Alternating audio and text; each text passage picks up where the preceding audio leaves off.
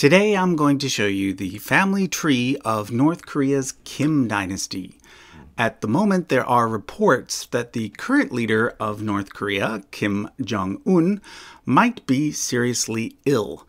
This has led many people to wonder what might happen if the supreme leader were to pass away. Well, first of all, let me tell you, we don't actually know. There is no set line of succession, and information from North Korea is notoriously unreliable and difficult to obtain.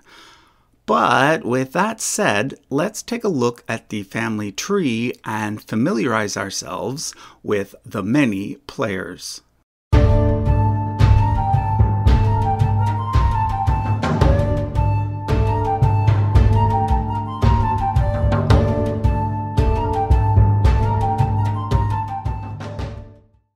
The first thing you need to know is that Kim is the family name. In Korea, the family name comes first, and this is a bit confusing for English speakers since we usually put our family name as our last name. We're going to start with Kim Bo-hyun. Kim Bo-hyun was a commoner who lived in a small village near Pyongyang. He was the father of Kim Hyong-jik, who in turn was the father of North Korea's founder, Kim Il-sung. When these first two generations were born, North Korea was still an independent kingdom, but by the time Kim Il-sung was born, North Korea had become part of the Japanese Empire. Of course, the Japanese Empire disintegrated at the end of World War II. At this time, Korea became divided, with the north being influenced by the Soviet communists and the south being influenced by the United States. In 1948, the Democratic People's Republic of Korea, which is the formal name for North Korea, was established, and Kim Il-sung was chosen as its first leader. Soon after that, a cult of personality developed around him, and the Kim Dynasty ended up becoming a hereditary dictatorship. Kim Il-sung ruled for almost 46 years and was succeeded by his eldest son, Kim Jong-il. Kim Jong-il then ruled for over 17 years before being succeeded by his son, Kim Jong-un, who is the current leader of North Korea. But Kim Jong-un was not actually his firstborn son, and this is why the family tree gets a bit complicated at this point. Kim Jong-il is thought to have had at least 2 wives and 3 mistresses.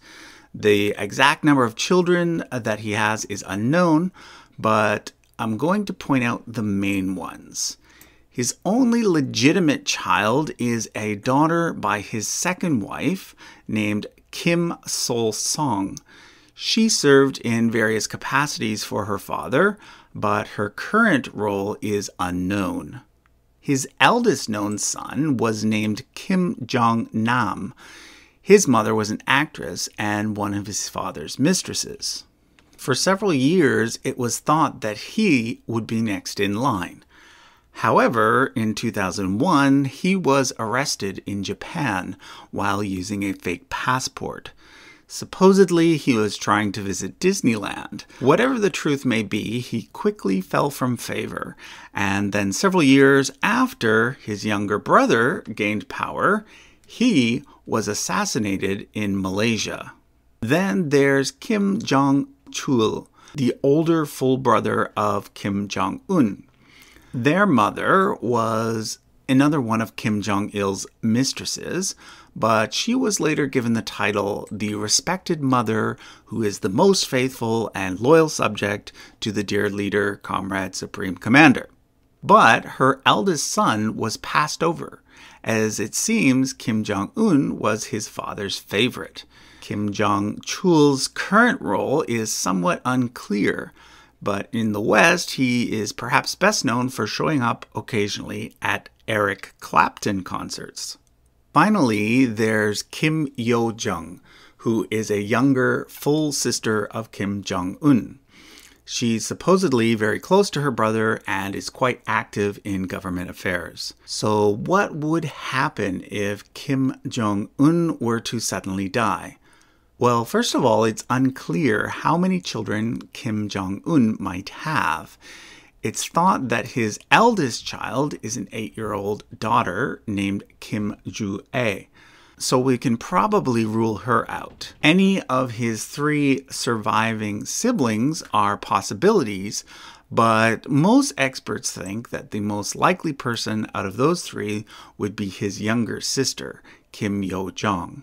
Then, of course, there's the first in line according to agnatic primogeniture, Kim Han-sol, son of the late Kim Jong-nam. His whereabouts are currently unknown, as there have been assassination attempts on him as well. I think we would only see him as a potential candidate if North Korea completely fell apart and the West wanted to prop up a potential ally. There's a few people left from older generations, although I think the likelihood of any of them coming to power is very remote. As far as we know, Kim Il-sung's younger brother, Kim Yong-ju, is still alive. However, he's like 100 years old by now, so not really a top contender. There's also Kim Jong-un's aunt, Kim Kyung-hui. She was married to a high-ranking official who served as the de facto ruler of North Korea when Kim Jong-il started to become ill. However, when Kim Jong-un took over, he famously had his uncle executed, so it seems that this branch of the family is unlikely as well. Then there's his uncle Kim Pyong-il, the younger half-brother of Kim Jong-il. He's been a career diplomat up to this point, serving as the ambassador to several European countries over the years. So, who would become the leader of North Korea if Kim Jong-un were to suddenly die? Well, I think there are 2 possible scenarios. The first one, assuming that things don't fall apart completely, would probably involve his sister Kim Yo-jong stepping in, either as supreme leader herself or as a sort of regent for one of Kim Jong-un's children. The second scenario would probably simply be a huge power vacuum, which could potentially lead to civil war, foreign intervention, and just plain chaos. I guess only time will tell. Let me know in the comments what you think would happen.